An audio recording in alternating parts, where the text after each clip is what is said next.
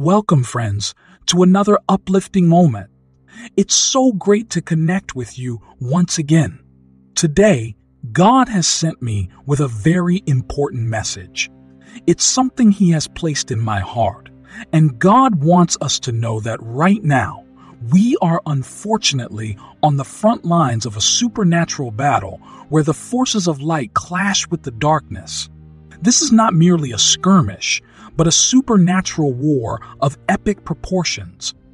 A war between good and evil, between Christ and Antichrist. And make no mistake, this is a fight to the finish. But fear not, for we do not wage this war in our own strength, but in the mighty power of God. As the Apostle Paul boldly proclaims, put on the full armor of God. This is not a mere suggestion. It's a command for your own protection and empowerment. We are called to be strong in the Lord and in the power of His might. Why the armor? Because we are up against more than mere mortal foes. Our struggle is against the rulers, against the authorities, against the powers of this dark world, and against the spiritual forces of evil in the heavenly realms. So, lay down your earthly weapons that fail you and take up the divine armor that ensures victory. Let us stand firm, not in our own strength, but in the impenetrable armor of God. For in doing so, we are equipped to withstand every assault of the enemy and emerge victorious in the evil day. And I want you to know that you can win this war, but you have to know the tactics the evil one uses to achieve victory. Because as followers of Christ, it's imperative to discern these signs and take swift action against them. In this video, I will unveil these signs and provide you with the tools you need to win this spiritual warfare. In the sacred verses of Colossians chapter 2, verse 15, Paul unveils a profound truth. And having disarmed the powers and authorities, he made a public spectacle of them, triumphing over them by the cross.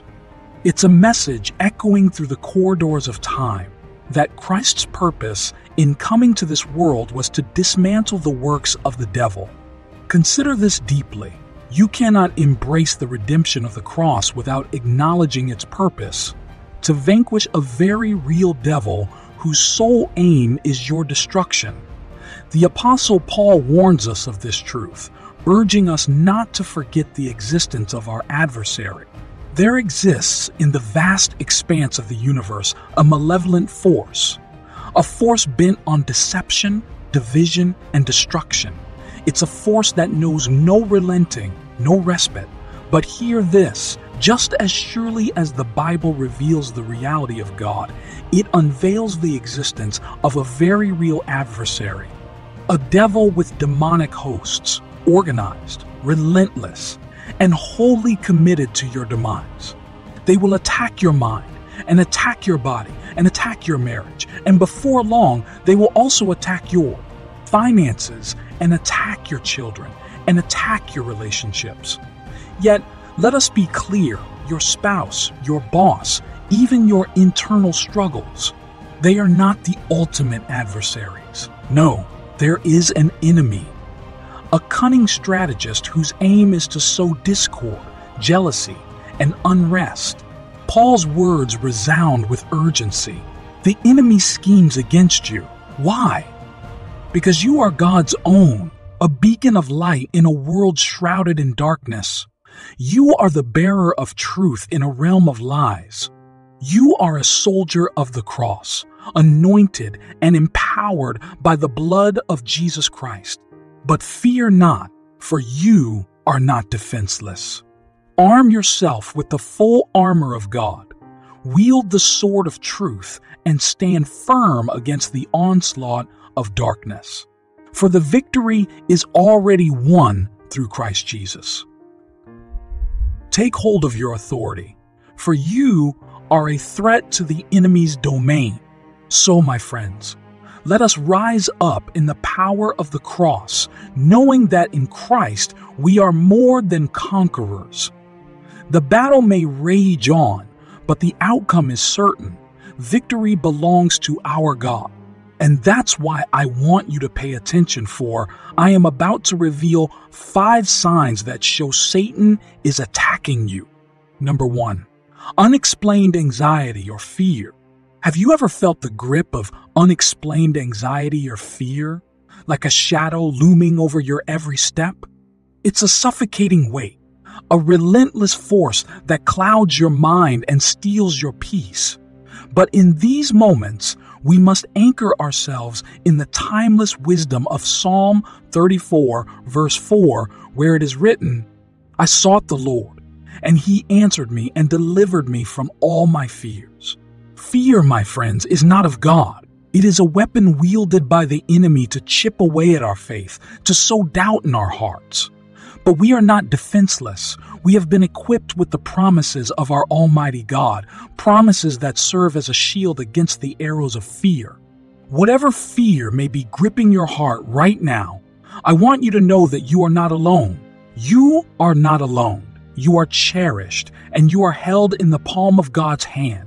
His promises are true. His love is unfailing.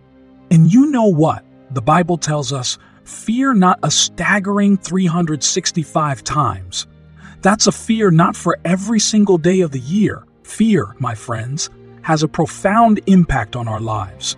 It has the power to paralyze us, to bind us in invisible chains, and to hinder the very work of God in our lives.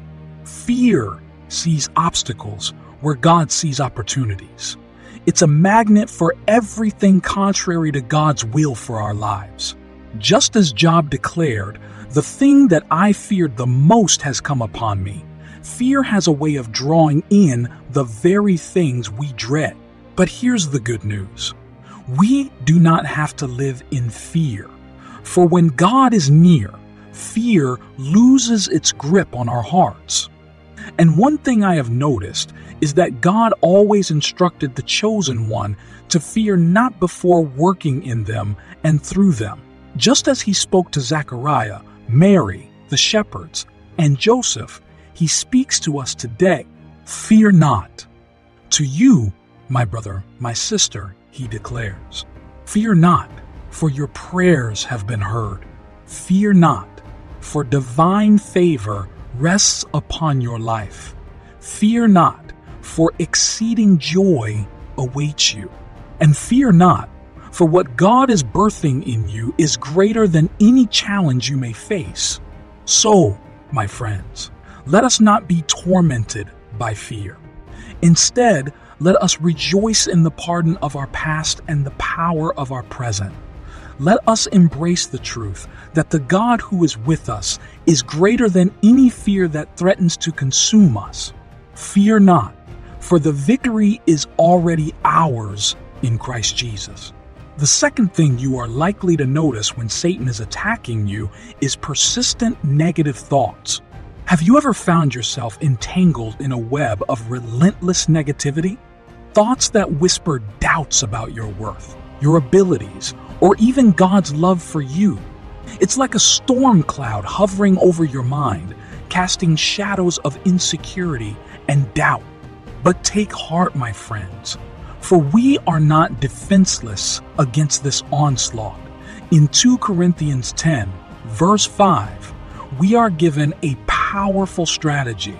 We demolish arguments and every pretension that sets itself up against the knowledge of God, and we take captive every thought to make it obedient to Christ. This verse serves as a battle cry, a call to arms against the enemy's schemes. We are called to actively combat negative thoughts, to refuse them entry into our hearts and minds. Instead of allowing them to take root and dictate our reality, we must replace them with the truth of God's Word. For every whisper of doubt, there is a promise of God's unfailing love. For every seed of insecurity, there is a declaration of our identity as beloved children of God.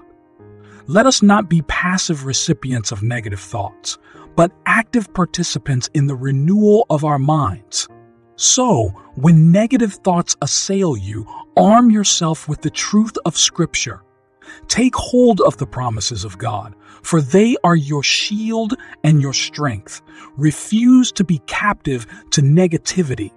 Instead, choose to dwell on whatever is true, noble, right, pure, lovely, and admirable, as commanded in Philippians chapter 4, verse 8. The third sign you may notice when facing spiritual attack is sudden strife in your relationships. Have you ever found yourself caught in the midst of conflicts that seemingly erupt out of nowhere? Arguments that escalate quickly, misunderstandings that linger unresolved? It's as if a storm has descended upon your relationships, leaving chaos and confusion in its wake. But take heed, for this could be a manifestation of spiritual warfare. The enemy takes pleasure in sowing discord among God's people, seeking to divide and conquer. Whether it's within marriages, families, friendships, or even within the body of Christ, Satan relentlessly targets vital relationships, aiming to tear apart the very fabric of our communities. However, we are called to stand firm in love and unity, refusing to be ensnared by the enemy's schemes. Romans chapter 12, verse 18 offers us a guiding principle in times of relational turmoil.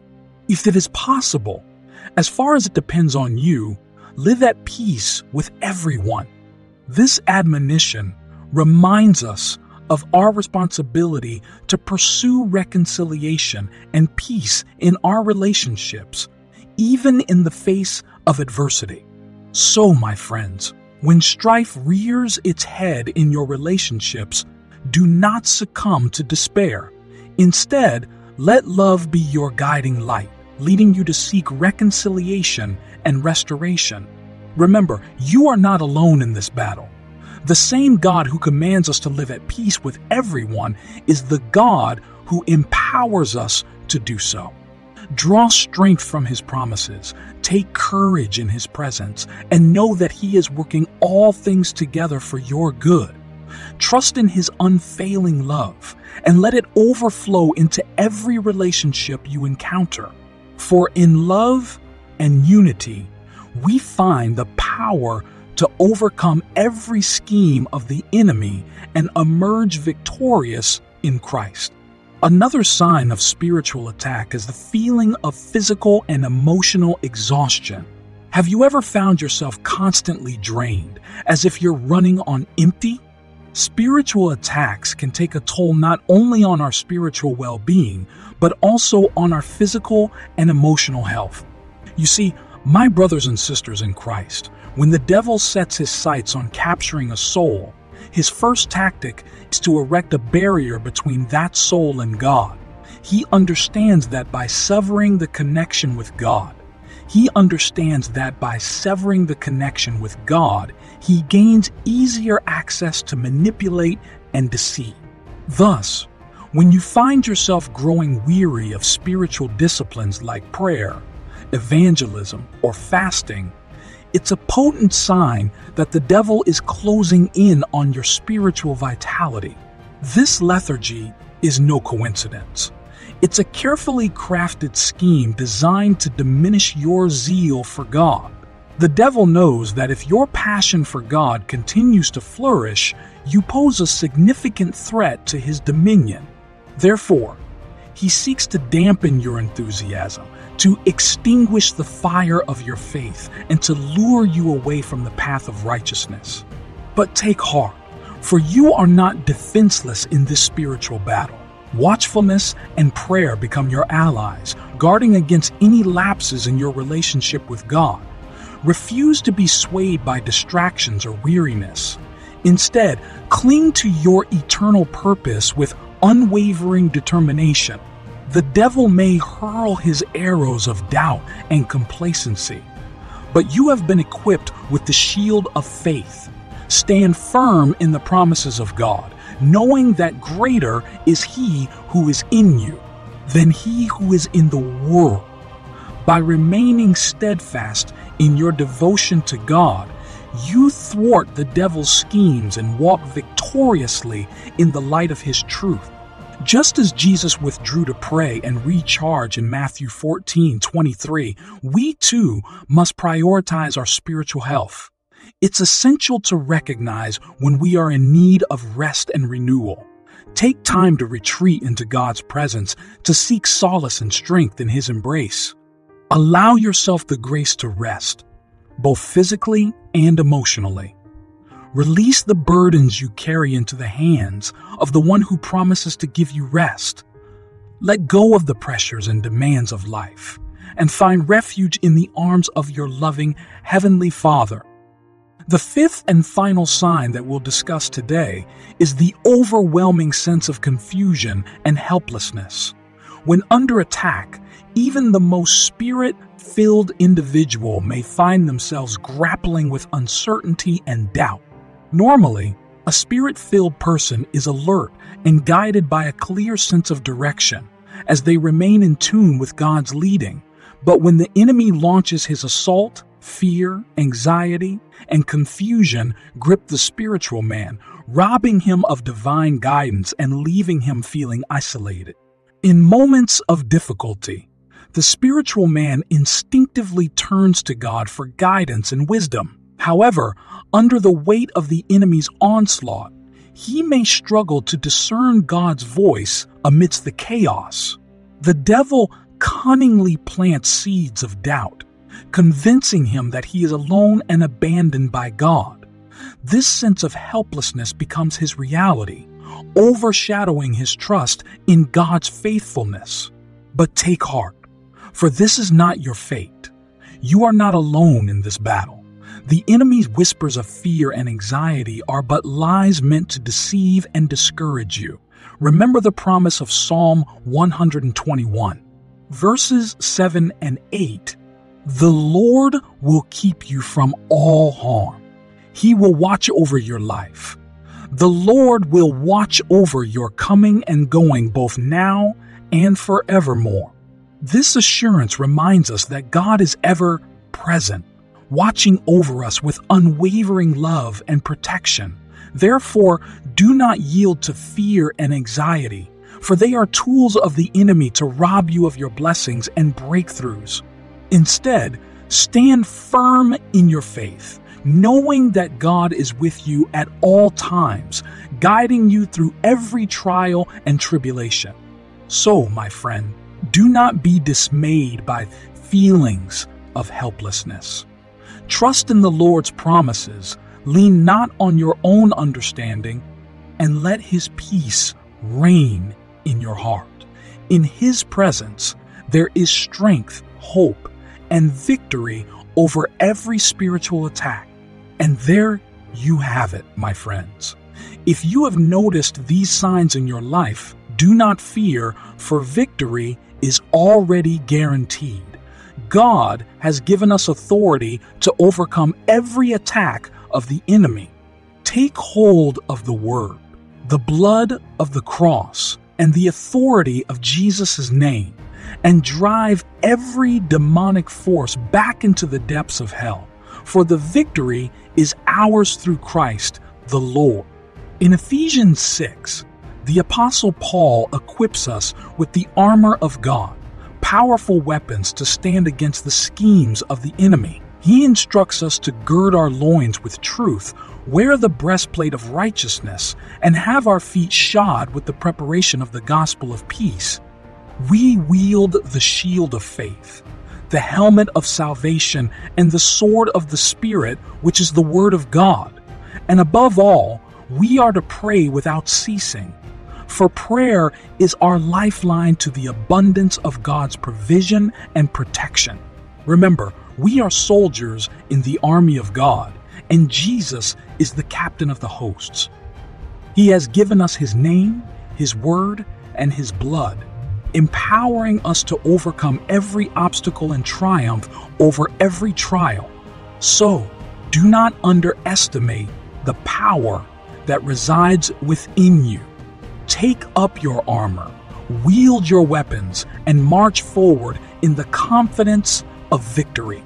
As you go forth from this moment, may you walk in the assurance of God's promises, knowing that He who is in you is greater than he who is in the world.